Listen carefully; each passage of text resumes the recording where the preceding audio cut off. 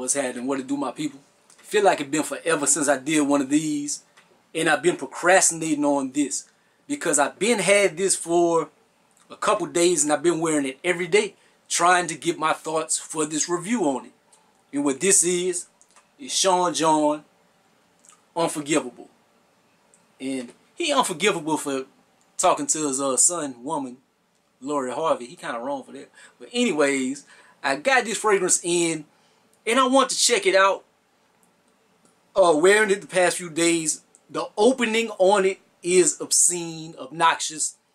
I wasn't a fan of the opening. I was like, damn, why I bought this? Then after it dries down and stuff, it's all right. To me, it comes off maybe a little dated. It has that like just cologne-y type smell, like, but it has like a little incense-y type of vibe to it. To me, like on skin when it dries down a lot. I don't know, for some reason it make me think of like almonds or something. Like whenever it warms up a little bit and you have it on for a while. But it does perform pretty good. It ain't like a performance monster, but it does perform good, because I had it on today and I went shoot ball and I was like dripping in sweat. And I was smelling it while I was sweating and stuff, and I had it on for a while before that. So the performance is pretty good, man. I would get like at least a good 7 hours at least. But get to a little bit of the particulars of this fragrance. Unforgivable by Sean John is an aromatic fougere fragrance for men. Unforgivable was launched in 2006. Unforgivable was created by David Appel, Pierre Negrin, blah, blah, blah, blah. Top notes are birch leaf, green mandarin, tangerine, juniper, basil, bergamot, grapefruit, and Sicilian lemon. Middle notes are iris, lavender, and clary sage. Base notes are tonka bean, amber, Australian sandalwood, rum, and cashmere wood.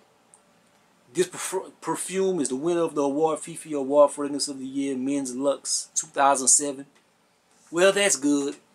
I can maybe get like a little bit. I can see maybe that rum, especially like the opening and stuff.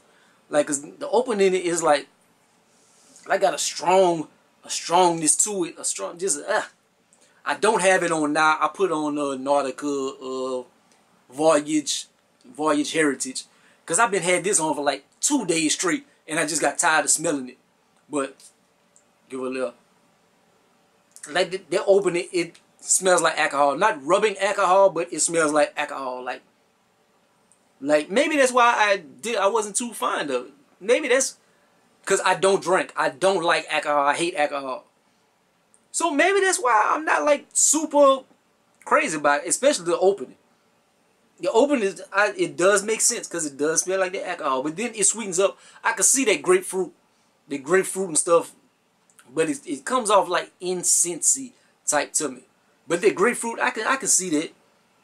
Lemon, a little bit in the background. That's crazy how you can read something and then you start like noticing things, because I noticed the grapefruit, like the lemon, I didn't really notice that, but now like looking into it, I can smell a little bit of that. Now it's starting to smell like kind of like some pine sol or something. I don't know. It never smelled like that before until I read the stuff. That's crazy. But I'm not like super crazy about this one. I think off hearsay, I heard a lot of people talking about this one, like, oh, the Unforgivable and stuff. And I have 3 AM by Sean John. So I was like, damn, I like 3 AM. So if Unforgivable is better, let me check that out. I'd rather 3 AM. 3 AM, it has a nice, warm, citrus to it. I really like 3 AM. 3 AM is dope. This right here seems a little dated. I'm aware of shade. And it was only, I think I paid $9 for this. It's a 1 millimeter. So that's not bad. That's not bad. 1 milliliter, what is it? I think it's like 30. No, 1 ounce. 1 ounce. So I think it's like 30 milliliters or something. So it's not bad. It's a good little amount, I guess. I could be wrong. I think it's 30. Oh well. But I would give it about About a 6.5 out of 10. About a 6.5 out of 10. I wouldn't say this is a must-have. If this is something that's gonna a panty dropper or anything. Is it what occasion? Maybe like a night out for dinner and wine and something like that. If you into that kind of thing, I could see it like in like a formal event setting, maybe something like that. But like casual wear and just chilling. You a urban young brother, unless you're wearing like a suits and shit like that. But if you just chilling, man, you a tug, and you just trying to holler at something. I don't think this gonna be the one, brother.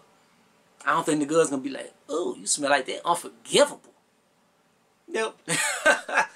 It's alright. It's alright. But shit, that is my thoughts on this. I have some other stuff coming. I'll try to be quicker on those. I try to take my time with this, man. Try to do something different. Because sometimes I'll make a review on something and then like a few days later, I'll notice things with the fragrance I didn't. Or I'll like it more or I'll like it less. So I try to take my time with this one. I didn't necessarily need to. But like, comment, subscribe to be the greatest and the most hated, man. Holla at your boy. Peace out.